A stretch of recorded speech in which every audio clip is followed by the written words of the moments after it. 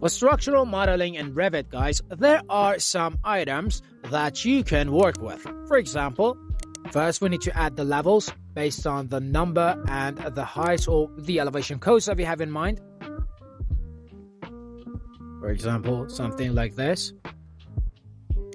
And then we can, for example, enter the first level and start adding the required axis.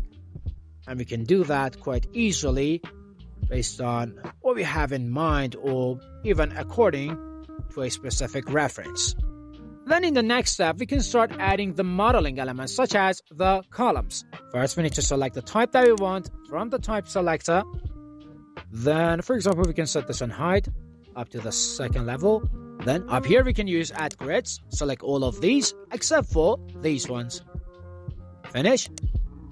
Remove. Then we need to enter the second level.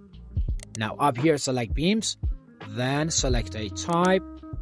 And then up here, we can use on grids. I can select all of these. Finish. Now we need a slab. And basically start sketching your slab or adding it to the model. And also add trim to trim out the extra parts.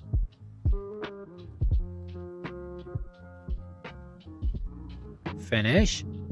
Then from 3D, we need to enter one of these views, maybe north. Yeah, it'll do. Select all of these, get a copy, and paste them into the next levels. And well, as you can see, guys, just like this, we would be able to create a model for our structure, for our main structure in our projects.